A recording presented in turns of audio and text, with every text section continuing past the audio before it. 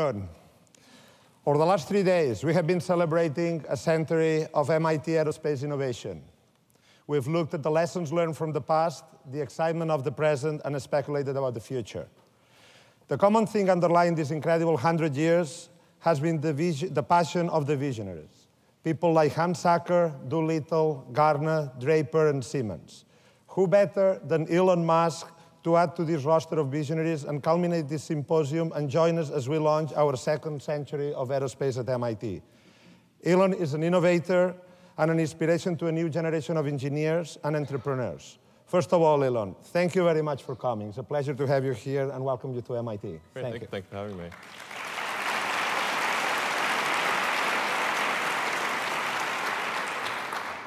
So perhaps I'd like to start and ask you if you could elaborate a little bit on what we've seen on the video. Okay, that was quite a lot. Well, I mean, what we're seeing there is, and I just like our communications team put it together, so I just saw it for the first time in the back there. Probably a bit too much slow-mo.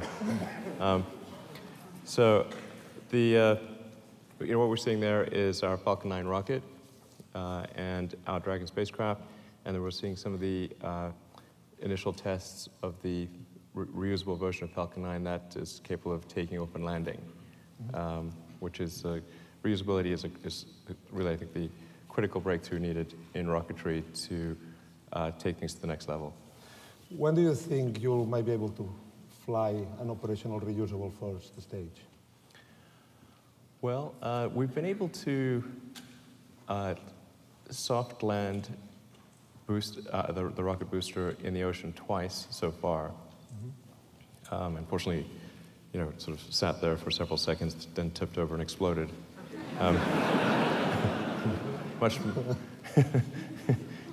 Yeah, just quite difficult to reuse at that point. Unfortunately, it's as tall as a 14-story building. So, when a 14-story building falls over, it's quite a belly flop. So what we need to do is to be able to either land on a floating platform or ideally boost back to the launch site and land back at the launch site. But before we boost back to the launch site and try to land there, we need to show that we can land with precision over and over again. Otherwise something bad could happen. But if it doesn't boost back to where we intended.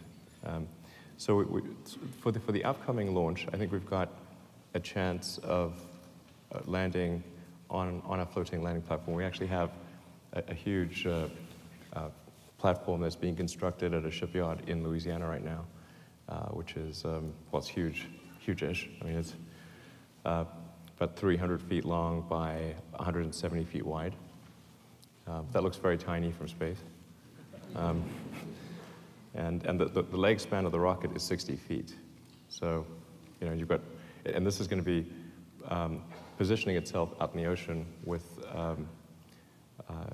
with engines that'll keep it in it, or try to keep it in a particular position. But it's tricky. You've got these big rollers and, and GPS errors. So, so it's not anchored because it's out in the bloody Atlantic. So, that's we're going to try to land on that on the next flight, and if we land on that, then I think we'll be able to refly that booster.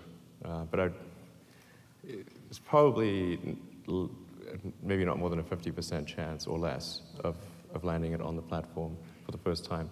But there's a lot of launches that will occur over the next year. So there's at least a dozen launches that will occur over the next 12 months, and I think it's quite likely, probably 80–90% likely, that one of those flights will be able to land and refly.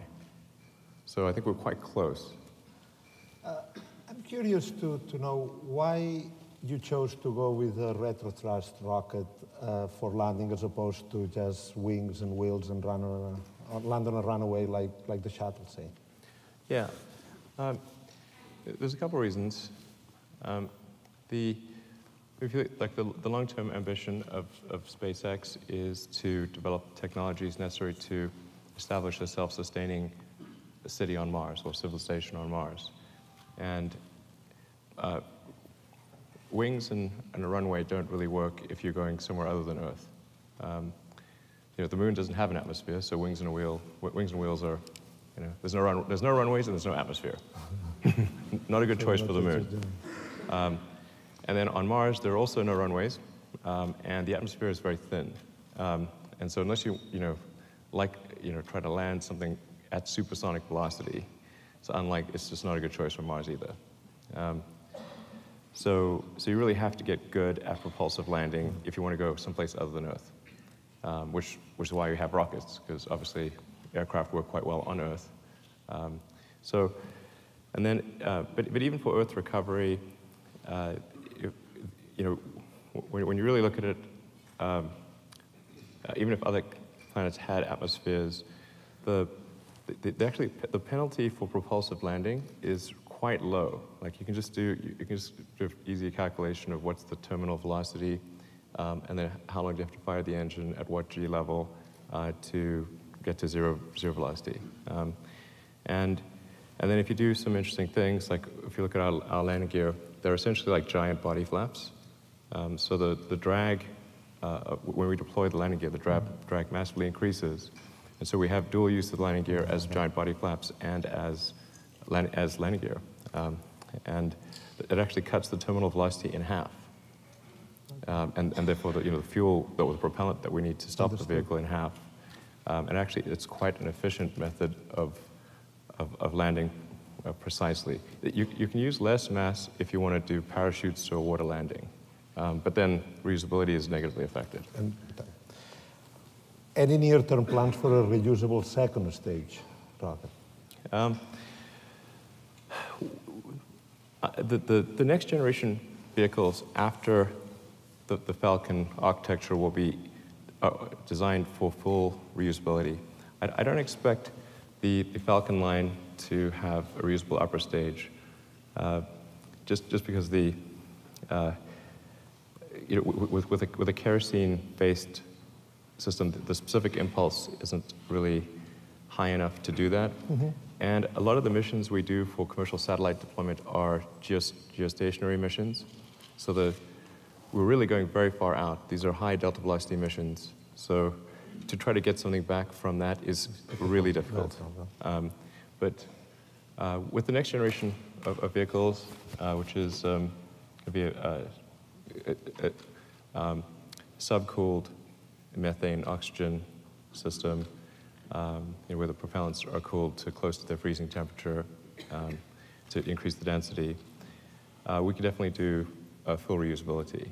And that system is intended to be a fully reusable Mars transportation system. So not merely to low Earth orbit, but all the way to Mars and back. What are we talking? Full reusability. 3 years? 5 years? I'm an optimistic person, but always. I think we could start to see some test flights in the 5 or 6 year time frame. Mm-hmm.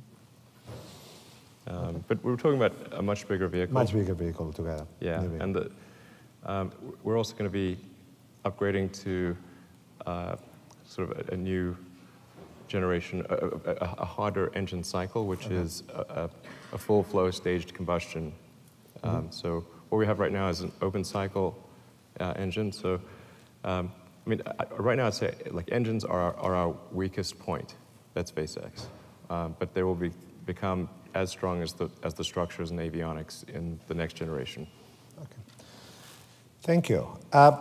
So let me change a little bit. SpaceX is only 12 years old, and you have shown that in some aspects you can compete head-to-head with much more established launch service providers like Lockheed and Boeing and the Europeans. To what do you ascribe this ability of a young and conventional company to take on the establishment? Sure, and actually let me just clarify another point. Like right now, our weakest point is engines with respect to specific impulse, but not with respect to thrust to weight. We actually have the highest thrust to weight of any engine, I think maybe ever. But our specific impulse, the efficiency of the engine is about 10% worse than a staged combustion engine using the same propellant. In terms of our competitiveness, I think it mostly comes down to our pace of innovation. Our pace of innovation is much, much faster than the big aerospace companies or the sort of country-driven systems. And this is generally true. If you look at innovation from large companies or from smaller companies are generally better at innovating than larger companies. And it has to be that way from a Darwinian standpoint, because smaller companies would just die if they didn't try innovating. Because otherwise people just keep buying the product from the big company. But I mean, and so then, well, why is SpaceX more innovative? I think it's probably because we've got like a super engineering-driven culture. I mean, we're running kind of the Silicon Valley operating system. It's kind of hard to describe. Like, it's like, how do you describe Linux? Like,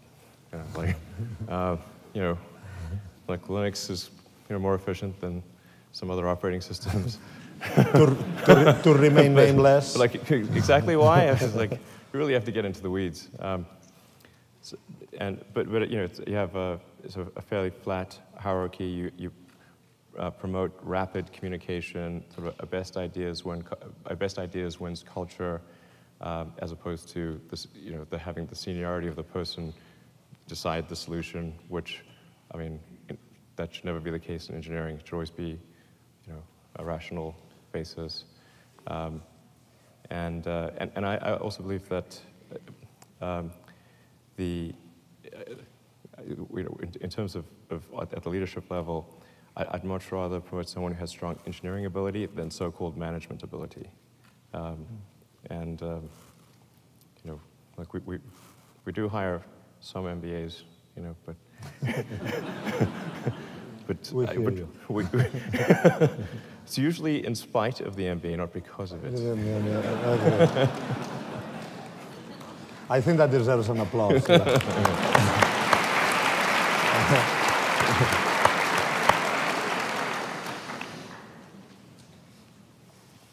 You're really pushing the concept of reusability as a way to affordability, but would you agree that the only way you justify making a more expensive reusable vehicle is if you can guarantee a minimum frequency of flights?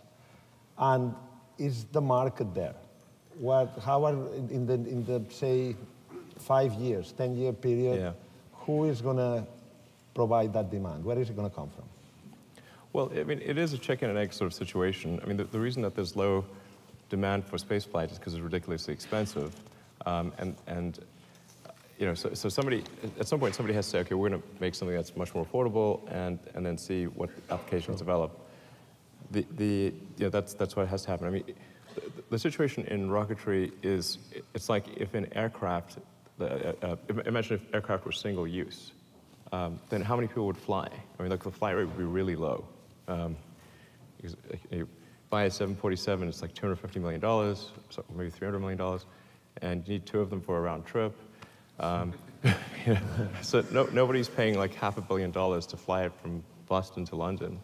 And if that were the case, there'd be like a very small number of flights for like scientific and military purposes, and people would say, wow, the market for aircraft is so tiny. People really love going by boat. It's nonsense. So if we have rockets that are reusable, we could reduce the, fully reusable and can get to a decent flight rate.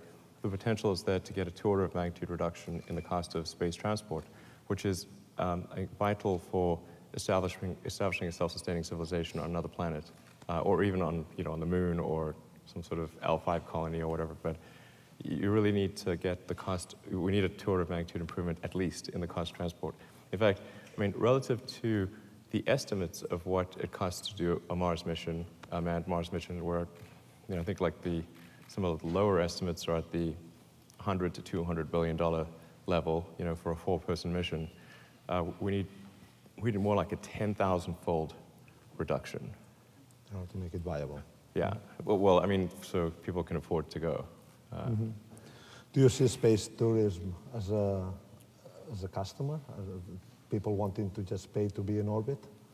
Yeah, I mean, I think there's some sort of private space flight is going to be some amount of market.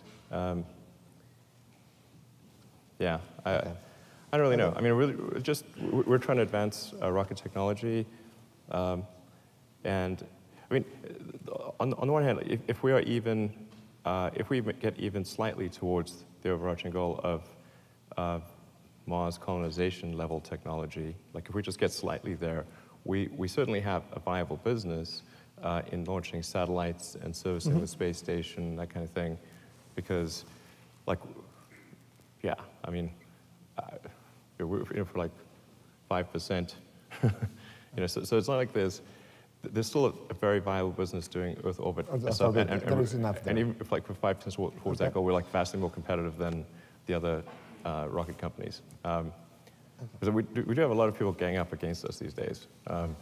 Okay, I understand. Let's talk about Mars. That's what really excites a lot of the people in the audience. A lot excites many of us. How are we going to get there? First of all, what are in your mind, say, 2, 3 top technologies that we need to develop, that we need to improve to get us closer to where we want to be? Sure. And second, I also like some comments as to what would be useful intermediate missions. Are we going to use the moon? Is the moon I think a necessary step on our way to Mars? I don't think the moon is a necessary step, but I think if you've got a rocket and spacecraft capable of going to Mars, you might as well go to the moon along the way. I mean, it's like crossing the English Channel relative to going to Mars. So it's like, if you have these ships that can cross the Atlantic, would you cross the English Channel? Probably. But you don't see it necessary from a logistics perspective. No, definitely not. It's definitely not necessary, but you probably end up having a moon base, just because, like, why not?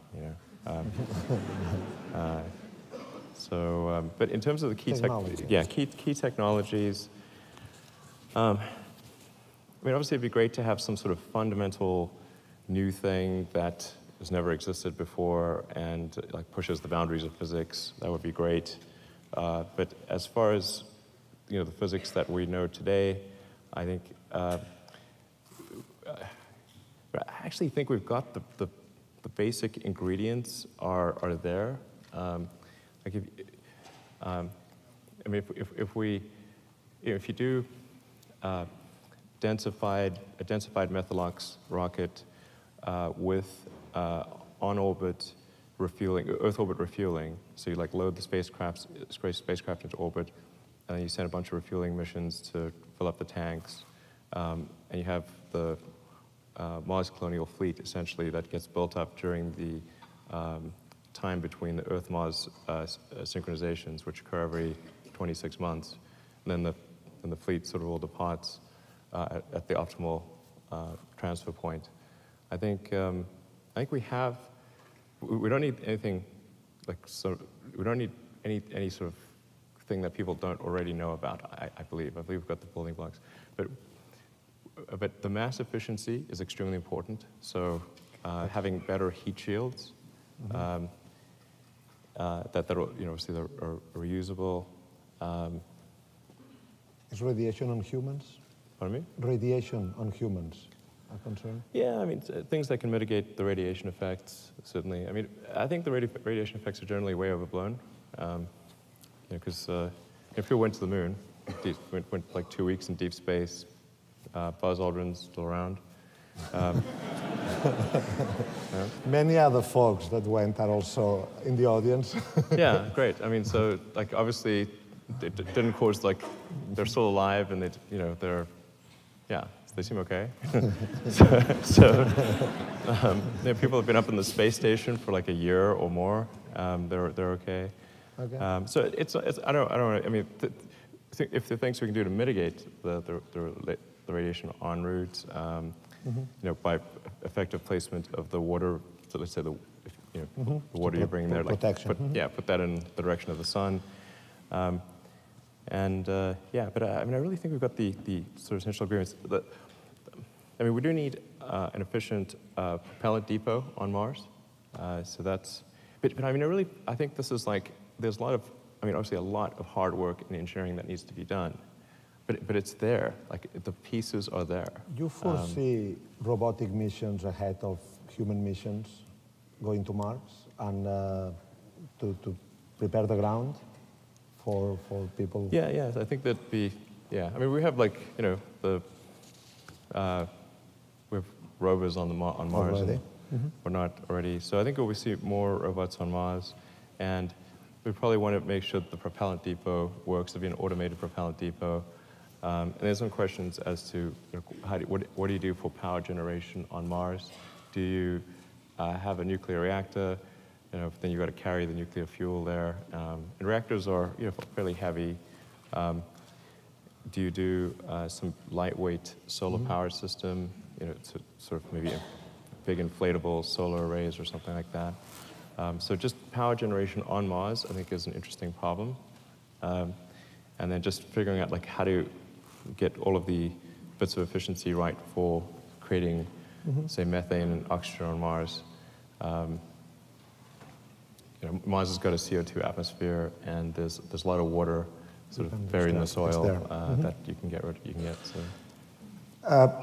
Question that has been discussed over the past couple of days. Should we be considering one-way only trips to Mars? What's the best approach to colonize the planet? Is it, what's your view? Is that socially acceptable? Do you think people will sign up to do it? I think there's plenty of people who sign up for a one-way trip to Mars. But maybe if we could have a show of hands, who would consider such an option? I see some, not many, but perhaps enough for a couple of missions. So certainly be enough. I mean, I think it's sort of like, is it a one-way mission and then you die? Or is it one-way mission and you get resupplied? That's a big difference.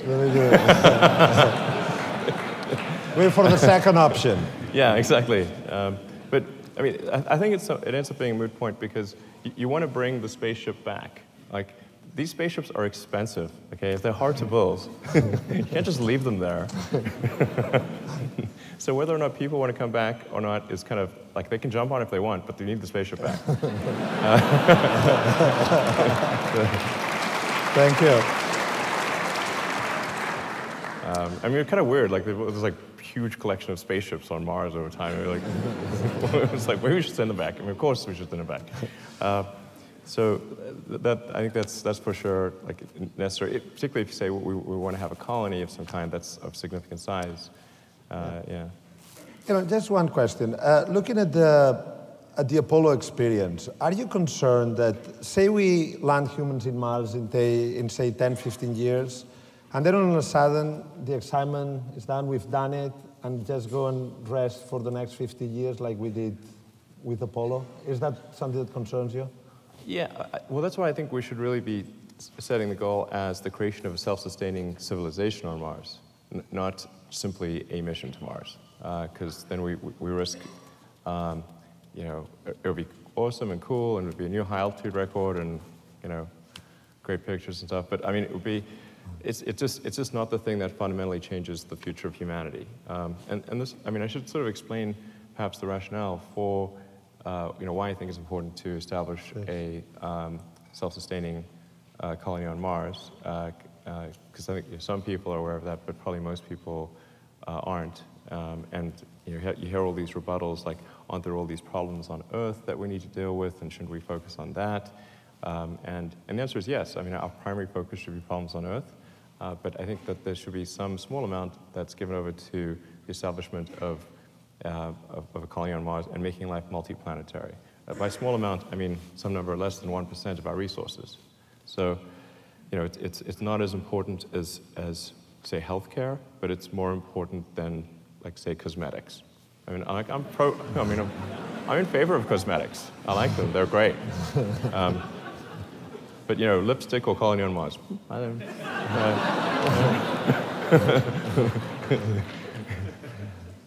People may have different opinions, but so I think we should have that, and because the future of humanity will fundamentally bifurcate along the lines of either single-planet species or multi-planet species, and a multi-planet version of humanity or of humanity's future is going to last a lot longer. We will propagate civilization into the future far longer if we are multi-planet species than if we are a single-planet species. And and so it's like planetary redundancy, backing up the biosphere. We've got all of our eggs in one basket here. We should try to protect that basket and do everything we can, but there are some risks that are just extremely difficult to mitigate, and some which we will ultimately not be able to mitigate. So it just seems like the right thing to do. And then the next question is, well, should we do it now, or should we wait for some point in the future? And I think the wise move is to do it now, because the window of technology for this is open, and it's the first time that window has been open in the 4.5 billion year history of Earth. Okay, that's a long time. and I certainly hope that the window will be open, for forever, but it may also close. And if you look at the history of technology in various civilizations, you look at, say, ancient Egypt, where they were able to build these incredible giant pyramids, and then they forgot how to build pyramids, and then they couldn't read hieroglyphics. Or you look at, say, Roman civilization, and they were able to build these incredible aqueducts and roads, and then they forgot how to do that. They had indoor plumbing, they forgot how to do indoor plumbing. It's like, it's just, there's clearly been a cycle with technology. And hopefully that's an upward sloping sine wave that continues on to be really great in the future. But maybe it doesn't. Maybe there's some bad thing that happens. And so for 1% of our resources, we could buy life insurance for life collectively. And I think that would be a good thing to do. Good idea. Thank you. Thank you. I'm sure the topic of Mars is going to come again, because in a few minutes I'd like to open the floor for questions. But I have a couple more questions I'd really like to get your opinion on. It's related to your association, well, your involvement with Tesla and Solar City. Could you tell us a little bit about your announced plans to construct a battery gigafactory? And can you elaborate on this? What's the driver? Is it satisfy demands, reduce costs, improve efficiencies, or all of the above? For the gigafactory? Yes. So the gigafactory is like the least bad solution we could come up with, honestly. I think it's actually pretty cool the way it's worked out, but we're just faced with a simple problem of, if we want to make electric cars, we need enough batteries for the electric cars. And so, well, last year, all lithium-ion production combined was 30 gigawatt hours approximately. That's nothing, okay? Or at least it's nothing when you consider, like, if you want to make 500,000 electric cars a year, that's how much you need. And there are 100 million new cars made every year. There are 2 billion gasoline or diesel cars on the road worldwide. So just do the basic math. You don't just need one gigafactory, you need like 200 gigafactories just for new car production. And that assumes you're only going to replace the fleet at the existing rate, which has it refreshed every 20 years.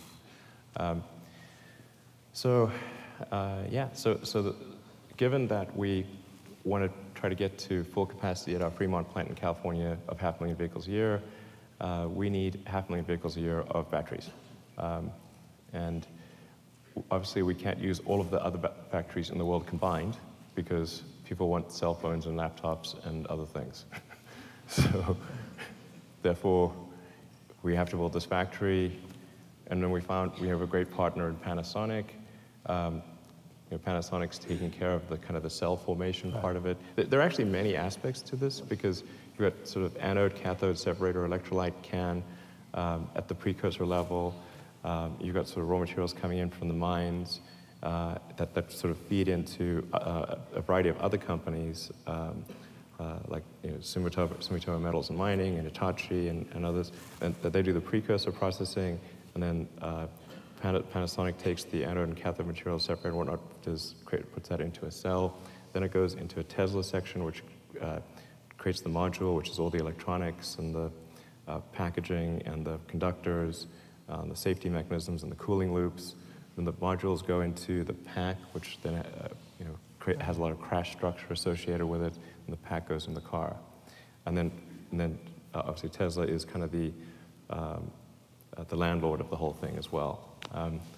Anyway, that's like short of doing that, there was no way to scale, so that's why we did it. The reason why I brought that up is because as much as we love Teslas, we are in an aerospace department where we are really interested in the potential for electric aircraft. Sure. And I love the idea of electric aircraft. Everything will go electric. Everything will go fully electric except for rockets. We think that in terms of energy density, to make transport aircraft feasible, you would need improvements of the order of 10 to 100. What? No, that's not okay. Wait, when you say 10 to 100, off what baseline? What do you mean? Current ion lithium. Oh, no, definitely not. So in my opinion at least, where we are right now is at roughly, for a cell that doesn't have like lots of other drawbacks, which people always forget to mention when they talk about battery breakthroughs. There's many parameters that are important for a battery, and they'll, hardly a week goes by where there's not some huge breakthrough allegedly in batteries, but like the bullshit factor is outrageous. But for real cells that actually work and don't have like some huge drawback, they're currently at about 300 watt-hours per kilogram.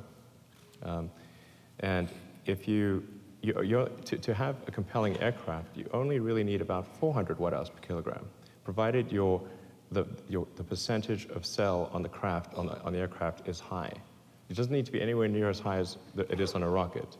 But if it's sort of at the 70% level at 400 watt-hours per kilogram, you can do very decent range. And if you sort of move it up to the sort of mid to high 70s, you can go transcontinental. Not intercontinental, but sort of west coast to east coast. So you need an efficient aircraft, but that's approximately, by my calculations, the numbers you need: 400 watt-hours per kilogram, mid to high 70s cell mass fraction, which I think is an achievable number. Because like aircraft have all these like unnecessary things like tails and like rudders and elevators, like not needed.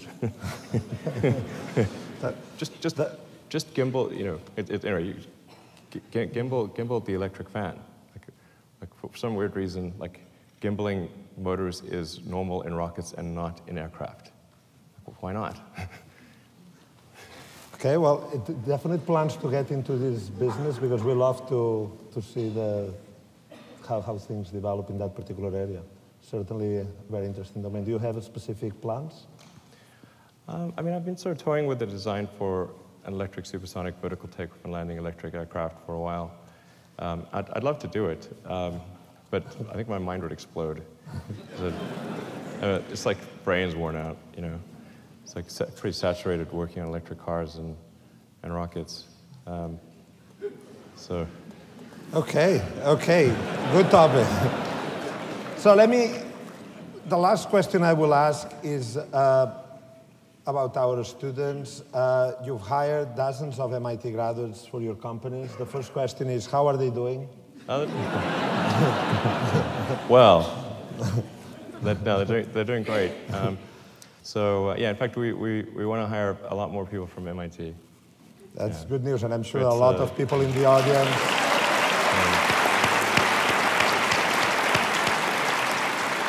Yeah, definitely, apply to SpaceX, apply to Tesla, and like yell at me on Twitter if there's something wrong with our admissions process or something. That seems to be like, it's not the most efficient way to get to people, but that is one way. Because I don't know if like our recruiting and sort of and our process for hiring people is good, or I think it's good, but I'm not sure. So, but we want to hire lots of really smart engineers because that's how these problems get solved. I read a quote, which I hope it's true, from you. Tell me if that's not the case. That you said that the most common hiring mistake was weighing too much on someone's talent and not on someone's personality. And then I think it matters whether someone has a good heart. It does, yes, absolutely. So that's generally where, if I say where it's of the hiring mistakes that I've made in the past, it's been just as I said, it's looking too much at their intellectual capability alone, and not on how they affect those around them. What really matters is for someone's contribution to a company is how they are as an individual and how they affect others around them. I mean, you could say it's also analogous to a sports team. You know, if someone, the best person on the team is not necessarily the one who scores the most goals. It could be the person who assists in the most goals. And if somebody is, if there's one person on the team who's just wants the ball all the time and just wants to kick it at the goal, that can actually be detrimental. So it is important to weigh personality and just, you know, are they going to be a good person, and will people like working with them, and that kind of thing. It does make a difference. Thank you. I'd like to invite the audience to ask some questions. I particularly like students to ask questions, but others are also invited. And one thing I will ask is that we keep the questions short so that we can have a few of those. Okay, Phil. let's cut off. I'm Phil Chapman. What I'd like to ask you, Elon, is it looks as if the next decade or two, human spaceflight will be dominated by you and Bob Bigelow and other exopreneurs. The question is, what do you think the proper role of NASA human spaceflight should be in that context, other than just giving you contracts? Well, NASA's been really helpful to SpaceX. You know, not just in terms of giving us contracts, but also technically in a number of areas. And a lot of the things that we've done at SpaceX have been dependent on things that NASA's done in the past. So you know, I think we're certainly incredibly grateful for everything that NASA's done in the past and for the ongoing support that we receive from NASA. So I'm a huge fan of NASA. I think NASA is actually doing the right thing given all of the constraints that they have. Like if you know, within the context of being this large government entity that's getting pushed in all sorts of different directions and has a lot of limitations on what it can do, I've been pretty impressed with what NASA has done given all of those constraints. Yeah, so I think it's, you know, if NASA continues to sort of expand upon the support of competitive commercial space, that's probably what will have the most positive effect on the future of space development. Thank you. So I'm Jordan, and I had a quick question about manufacturing. So Obama has had a large push to really get high technology manufacturers in the United States, and I think above everything, SpaceX and Tesla are excellent examples of that. And I was wondering, one, do you have a commitment going forward to have all your manufacturing, or majority of it, done in the US? And then how can other companies really learn from this experience that SpaceX has had and Tesla has to really do your own manufacturing in-house as much as possible? Sure. Well, I should say that for SpaceX and Tesla, our goal was not initially to do, you know, huge amounts of internal manufacturing. So we actually tried to do as little manufacturing as possible at first, but we found that we had to insource more and more over time. So I think, you know, but it's not really from the standpoint of like we really believe in insourcing or outsourcing. It's just given, you know, if there's a great supplier, then we would love to use a great supplier, and if there's not, then we need to, you know, do it ourselves. Like we either need to find a way or make a way to a good solution, and it's just over time we've had to make a way more often than not. And now for rocketry, there are also ITAR limitations, which is that rockets are considered an advanced weapons technology, so we can't just, you know, outsource it to some other country. Yeah, so But then I think, you know, for manufacturing, I think that very often people think of manufacturing as kind of just some rote process of making copies, which actually it isn't. Manufacturing is building the machine that makes the machine. And if you think the machine is important, well, building the machine that makes the machine is also extremely important. And more often than not, what I found is the manufacturing is harder than the original product. Like, for example, at Tesla, you know, we can make like one of a car very easily, but to make thousands of a car with high reliability and quality and where the cost is affordable is extremely hard. I'd say maybe 10 times harder than just making one prototype, but maybe more. And then at SpaceX also, you know, maybe approaching an order of magnitude harder to manufacture rockets and launch a lot of them than to design one in the first place. So I really think a lot more smart people should be getting into manufacturing. And it's kind of fun. So it's like, I don't know how, it sort of got a bad name for a while, but it's really interesting. Yeah. Thank you. I've got a question about the Tesla automobile. I understand the drive motor is on the order of 250 horsepower and only weighs 70 pounds, which is multiple horsepower per pound. I've worked in the transit industry, never seen, and looked in other sources, never seen a motor other than one that weighs multiple pounds per horsepower, the opposite way. So you have an advantage of like an order of magnitude. Some of it can be explained by high speed. Can you explain how you achieve that? Actually, if power to weight ratio is of interest to you, rocket turbo pumps really take the cake. You know, the turbo pump on the Merlin engine generates 10,000 horsepower and weighs 150 pounds. Now, you know, fuel efficiency is a sort of separate question, but power to weight is, I mean, it's at the ragged edge of like pulling those molecules apart.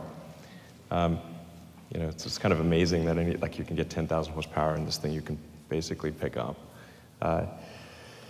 But for electric motors, you know, if you have a properly designed, you know, electric motor, AC induction motor, getting a high-powered weight ratio and like a really great response rate, like low latency and all that, extremely low ripple current and whatnot. And it just kind of comes naturally to an AC induction motor. The bigger challenge is actually cooling it effectively, and then particularly cooling the rotor, because you've got this rotor going at like 18,000 RPM. So on the Model S, we coaxially cool the rotor in order to have high steady state. So also for electric motor, you can have, it's easy to get peak power for a short period of time. It's hard to have sustained peak power, and because you overheat, and then it's hard to get high efficiency over a complicated drive cycle. But those tend to be the problems we wrestle with more than, say, the peak power. Like, we can get peak power pretty easily, but sustained power and efficiency over the drive cycle are hard. Thank you. Hi, name's Sherry. I'm a PhD student in Course 16. And when you hear about the founding of SpaceX, a popular story is that you started it partly because you yourself want to go to space. Is this true, and what sort of time frame with the current program do you see for you yourself being able to have that opportunity? Actually, that's not why I started SpaceX, but the easiest thing for me to do would have been to buy a ride on the Soyuz, and you know, I would have been able to go to the space station as a number of other people have done. But the thing that I was trying to figure out was how to get us back on the track of extending life beyond Earth. That's the reason for starting SpaceX, and and I expected it to fail. And people sometimes think like, well, why would you even start that in the first place? But the reason, if you go back, before I started SpaceX, I wanted to do this philanthropic mission to send a small greenhouse to the surface of Mars and try to get the public excited about sending life to Mars. Because people respond to precedents and superlatives, and this would be the first life on another planet, the furthest the life's ever traveled. And I thought, well, that would get people excited, and that would result in NASA's budget getting increased, and then we could resume the dream of Apollo. So, that was, my initial goal was just to figure out how to get NASA's budget higher. But then I came to the conclusion that if we don't make rockets way better, then it won't matter. Like, we can get a budget increase, but then we'd just send one mission to Mars and then maybe never go there again. So that the goal of SpaceX really was to make as much progress as possible to advance rocket technology to the point where hopefully we can establish a colony on Mars. Or at least get as far along that way as we can. We'll just try to go as far as we can. Hi, I'm Justin. I'm a freshman. Now that SpaceX has unveiled the Dragon V2, which is a man-rated capsule, I was wondering if you were planning on forming your own astronaut corps, or you're relying on NASA astronauts from here out? Well, yeah.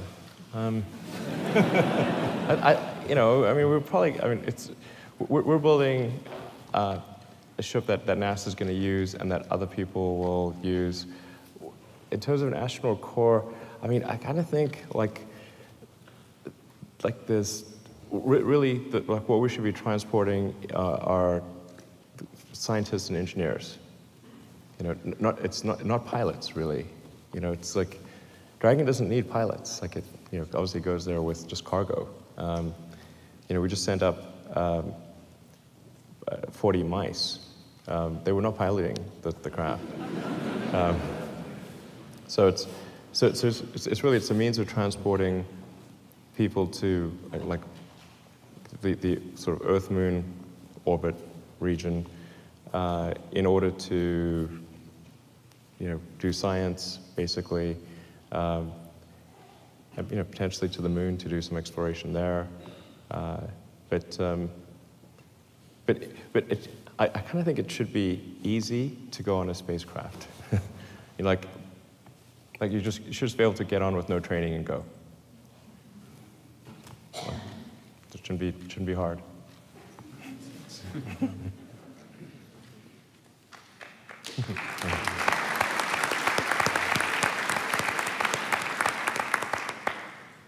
Hi, I'm Scarlett. I'm a junior in aerospace at MIT, as you can tell. And I was just wondering, now SpaceX and Boeing have both been awarded contracts to build a space taxi. And how do you think SpaceX's approach will differ from Boeing's, and which one do you think is likely to be most successful? Well, Boeing's a fine company, of course. So yeah, what we're trying to do with Dragon 2 is, or the new crew Dragon design, is be able to land propulsively with precision, which I think is kind of the next generation. Like if you consider the first generation was parachutes to a water landing, then arguably sort of wings and gear, landing legs, landing gear. Then like the sort of third generation is propulsive landing with precision.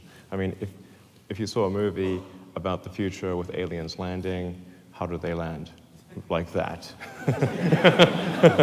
Okay, obviously. They don't it'd be kind of weird if the aliens landed in the ocean with parachutes. I'm like, okay, nothing to fear.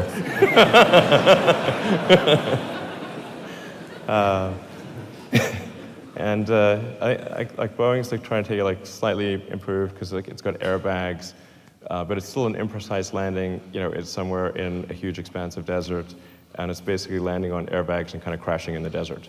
I'm like, okay, So that's one way to land. But I think the future has to be precise propulsive landing, because that's what you need to go to the moon or to Mars or anywhere else in the solar system, and that's the thing we should be focusing on. And yeah, so we're already going to the space station and back, by the way. Like Boeing isn't doing that. So comic books are the future. Sorry? So comic books are the future. Well, I think it's a lot of the things that are envisioned in sci-fi books, I mean, it depends, it's a wide range, of course, yeah, but a lot of things that are envisioned do make sense. Yeah, I mean, it's like, and like I said, it's like there isn't some other way to land on the moon. You know, you can't like land on the moon with parachutes and airbags, just due to the lack of atmosphere over there. You know, so. Thank you. Thank you. Hello there. My name is Johannes. I'm a junior in Core 16, and I'm also international. And I was wondering, from an international perspective, how's this trip to Mars going to look like? Is it going to be an American colony on Mars and that's it? Or is because, of course, SpaceX is mainly based here in the US. Or is it just like, everybody join in, please?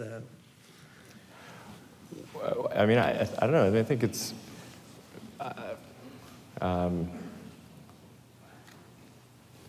I mean, I'm hopeful there will be multiple colonies on Mars. There's certainly, from a SpaceX standpoint, there's nothing, you know, we don't aim to do anything sort of on an exclusionary basis. We're just trying to get there. And then I think, then, you know, we'd love to have that debate. It'd be like, oh, is it too American? You know, like, okay. Maybe, okay, but we've got this awesome base on Mars, who cares? But I think if there was, you know, an American base on Mars, it would certainly prompt other countries to want to establish their, you know, base on Mars too. But I do think it would be better to have competition than cooperation. It's not. Like, so you encourage companies in other countries to start their own endeavor to go to Mars as well? Yes, I think it would be better off with competition rather than insisting. Like in the space station, you've got the International Space Station, but when governments are all sort of forced to go in lockstep, it tends to not make things go faster. Yeah, we want some sort of positive competitive element, I think. So we don't like people going to war or anything, but just like some positive competitive element like the Olympics. You know, something if people compete hard and it's sort of good sportsmanship and everything, and the net result is better than if like there was no competition. Like Olympics with no competition wouldn't make any sense.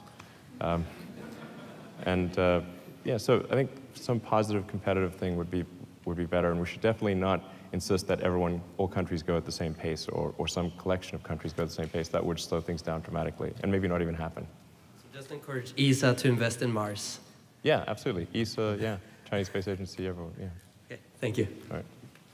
Hi, my name is Vicent, and my question is, are there any natural resources on Mars right now that a colony would be able to use?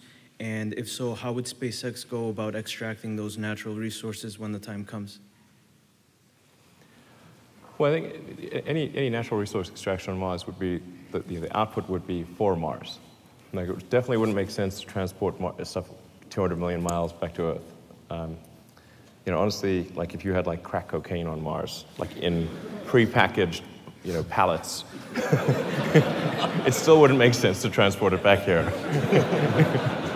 Maybe good times for the Martians, but not back here. These would be for the colony to use, obviously. Yeah, for the colony to use, exactly. Okay. So.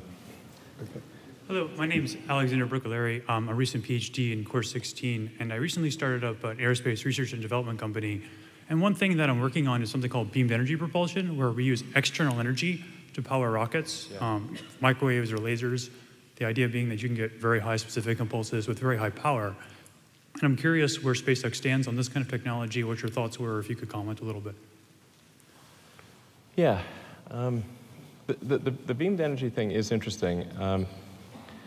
I mean, I think it is a worthy area of research. So I think it's worth trying to make something work. Try to get something to orbit or a really high delta velocity with beamed energy, and see how well does it work in practice.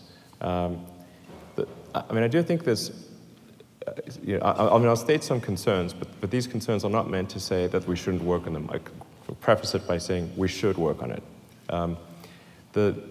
I think that there are some scaling challenges with beamed energy. You have to say, what's the actual power output you need to send, say, a Falcon 9 class vehicle to orbit? And it's a very, very big number. Like, you start needing, like, whoa, we need like the power of like the eastern seaboard, to sort of send something Falcon, they call it Falcon Heavy class, what do you need to send something like that to orbit? It's really a huge amount of energy. Or a huge amount of power, to be precise. Like, actually, the power level you need is you don't need, like, arguably not that much on an energy basis, but you can't, like, tell everyone to turn their lights off in Florida. So then you need, like, a huge power plant or a huge capacitor bank or a huge high power density battery array. So I'd like to see how this, how well does it scale? And then you say, what's the cost of that, the huge power plant and the huge laser array and that kind of thing? And how does that compare to the cost per unit mass if you just carry your own oxygen with you and have a lower ISP and don't do any of those things? Hello, my name is Elliot Owen. I'm a freshman here. I'm very interested in the Hyperloop. I made a small working model for my senior project. Oh, that's cool. And one of the major problems I ran into was tube tolerances.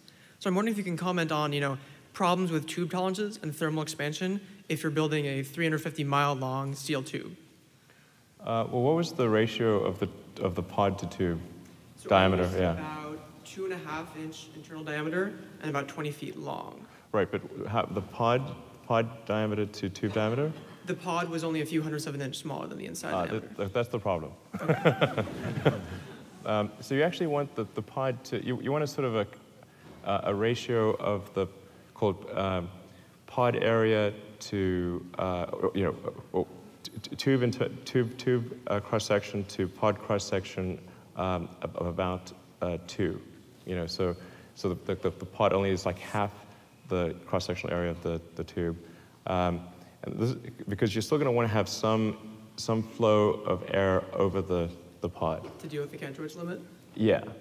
You partly deal with the Cantor's limit by having a compressor on the nose, but it only partly addresses it, and then the rest is airflow around the pod. But you definitely don't want to have something that's really a tight fit, and because they also start hitting tolerance limitations like that. You just need some play in that system. Like a tricky thing also for if you're going really fast is just even small imperfections in the surface of the tube, which I think can be dealt with by essentially having once the tube's done, you actually need to run something that's going to smooth it out. Like, you basically need to run a grinder through the tube that's going to polish the surface and make sure that there aren't undulations.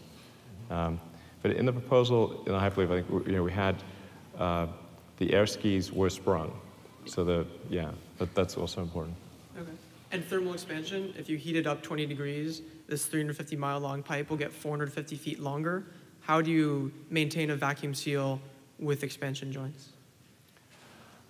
So you actually have you have to allow expansion at the terminals. So wherever the terminals are, you've got to have that length of expansion, and then in the pylons that are supporting it, you actually need to allow each pylon to stretch in X. So it's you can't hard constrain it at the pylons. Thank you. We've gone past the hour now. Would you be able to take a couple more questions? Yeah, we could probably spend like 10 or 15 more minutes. Perfect.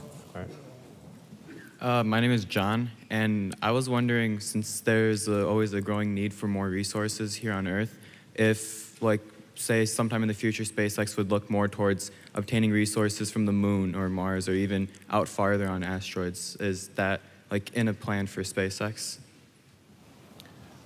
Well, we're not really going to try to get resources on the moon because that's, you know, that would be useful if you're on the moon, but not for bringing it back to Earth. So if there's a moon base, I suspect that they would extract resources, yeah. but for themselves. So I'll try to get through a bunch of questions. I'm going to make my answer short. Okay. Hi, my name is Bob. In view of its potential to be possibly the biggest game changer ever, do you have any plans to enter the field of artificial intelligence? And in general, what are your thoughts on it? Do you think it's even close to being ready for prime time? I think we should be very careful about artificial intelligence. If I were to guess at what our biggest existential threat is, it's probably that. So we need to be very careful with artificial intelligence. I'm increasingly inclined to think that there should be some regulatory oversight maybe at the national and international level, just to make sure that we don't do something very foolish. I mean, with artificial intelligence, we are summoning the demon. You know all those stories where there's the guy with the pentagram and the holy water, and he's like, yeah, you sure you can control the demon? Doesn't work out. I take it there will be no HAL 9000 going up to Mars. HAL 9000 would be easy.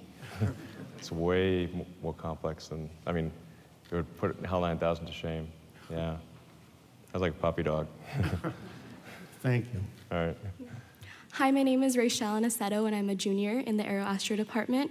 My question aligns with how a lot of the work toward the mission to Mars is focused on rockets with SpaceX, obviously, but where do you see the role of telecommunications and communication satellites, since there's a lot of traction in this field, and this will be very crucial to, I guess, the overall mission to colonizing Mars?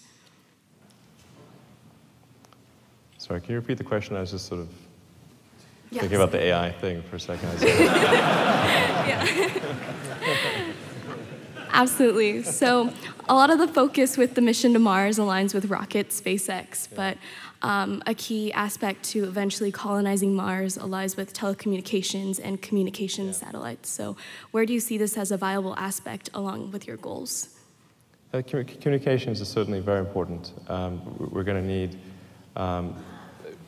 terabit level communication between Earth and Mars, which necessarily means that you want to have a tight beam, like a laser communication system or something like that, and relays, sort of satellites that relay it, because sometimes Mars is on the other side of the sun, so you've got to bounce the photons around the sun, not through them.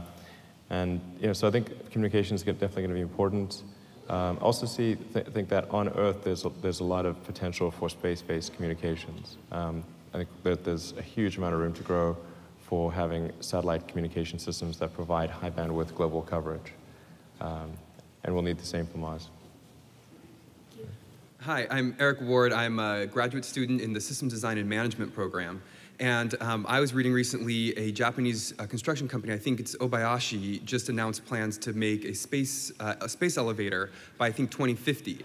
And I'm wondering, if SpaceX has a response. I say, bravo. But how do you think that technology might affect your vision and goals as well?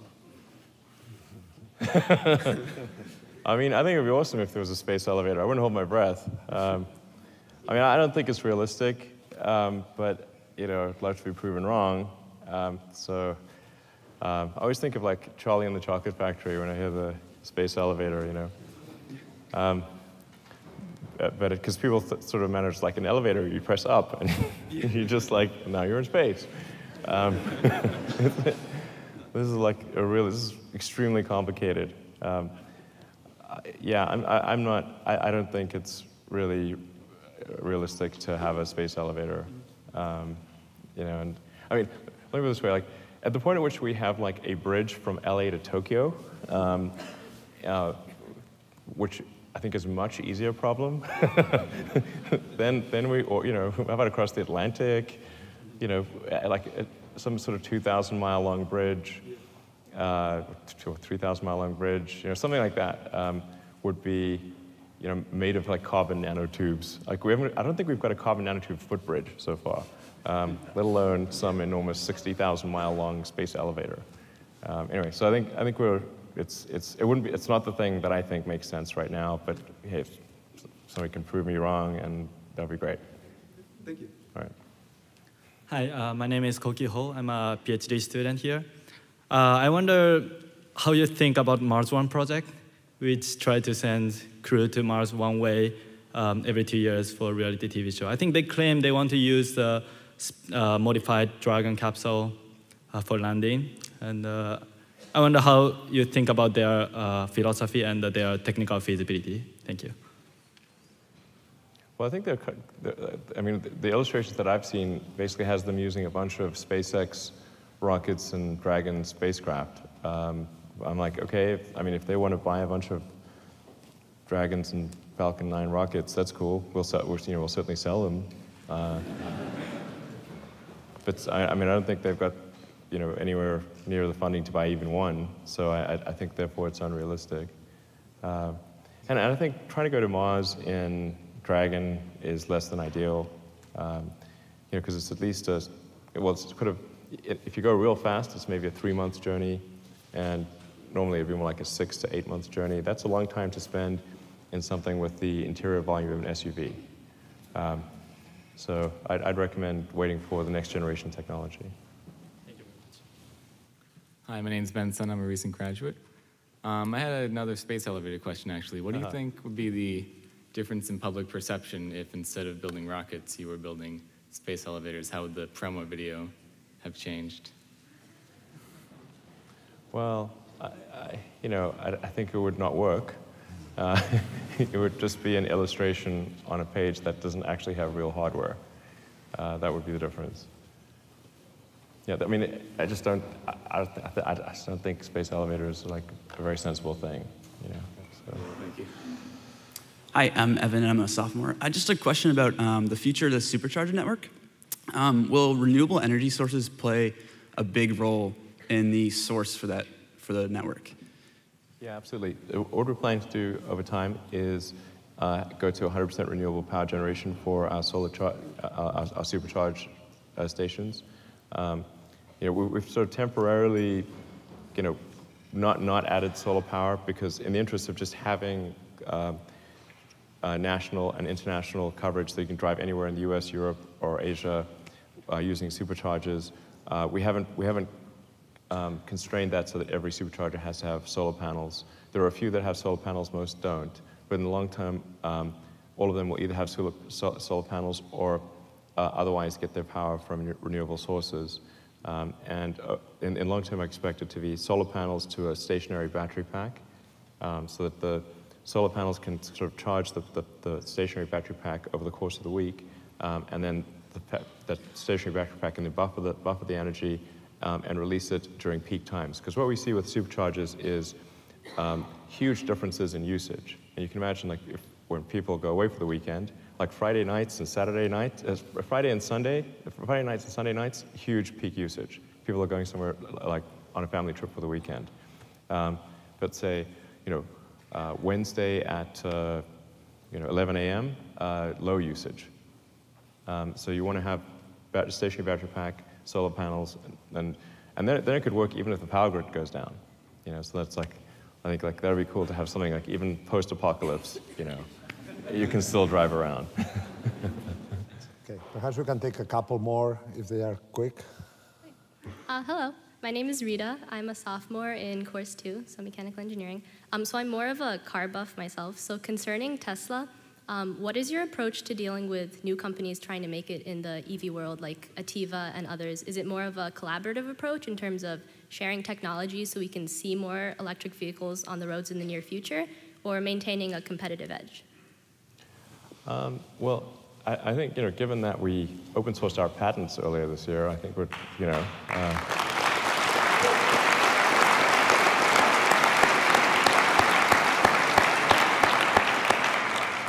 I think that suggests that we're trying to be helpful. So it's certainly, if there's anything that Tesla can do that's helpful and doesn't distract us from making cars, then we're happy to do that. We've also done battery packs and powertrains for Mercedes and for Toyota. Right now, the fundamental constraint is on battery production. So we have to solve that constraint in order for there to be any scaling up of electric cars. And that's why we've got the Gigafactory, and things have to be affordable. Basically, people need a compelling and affordable electric vehicle. That is the holy grail. So that's really what we're trying to get there as fast as we can. Fantastic, thank you. Hi, I'm Daniel, and I'm a junior at MIT, and so here's a decidedly non-technical question. So I understand that you have consumed lots of science fiction literature, films, etc. Sure. Yeah, I mean, this is what you're doing. Yeah. So I was just wondering what kind of works of art that you think have contributed to your zeal for a good future for humanity, whether by kind of influencing your fear, like cyberpunk stuff, or like making you see something that's awesome, like Star Trek, or yeah.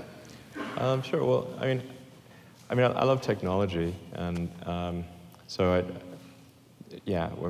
particularly when I was a kid, I just consumed like all science fiction and fantasy, movies, books, anything at all, even if it was like really schlocky. But in terms of sort of key influences, I certainly like Star Trek because that actually shows like more of a utopian future. Like it's not like things like aren't horrible in the future. Like it's like there's so many bloody post-apocalyptic futures. Like okay, can we have one that's nice? Just a few.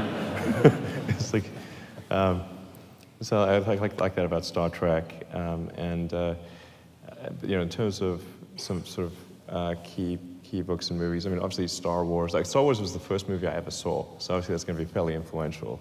It's like I never seen a movie in a theater before. It was sort of like just played it on loop for me. yeah, so it was like super great.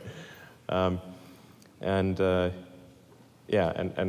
in terms of books, Lord of the Rings is probably my favorite book.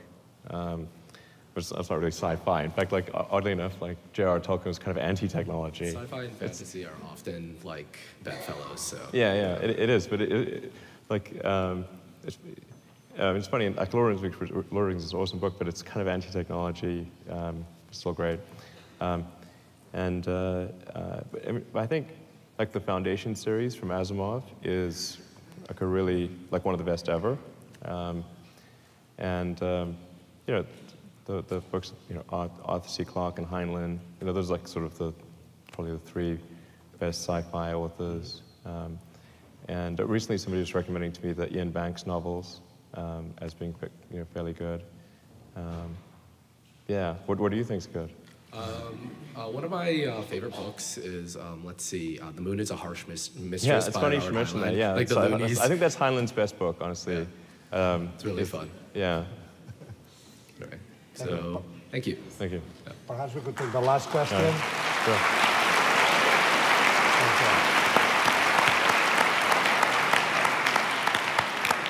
Our last question.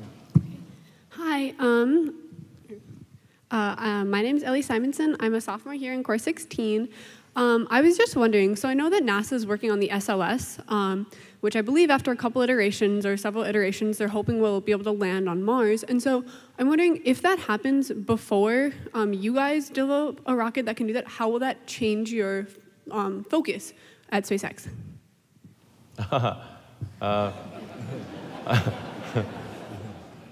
Well, I don't think that. Our behavior is we're just going to keep trying to make rocket technology better and better. I think the time frame for the SLS, sending people to Mars is pretty far out there. And if it does, that's great. But what we need is a technology system that's capable of sending large numbers of people and cargo to Mars. It's cool to send one mission, sure, but that's not the thing that changes humanity's future. The thing that really matters is being able to establish a self-sustaining civilization on Mars. And for that, I don't see anything being done except SpaceX, honestly. And that's not to say SpaceX will be successful, but I don't see anyone even trying. So. Okay, Elon, thank you very All right, much. thank you. I like.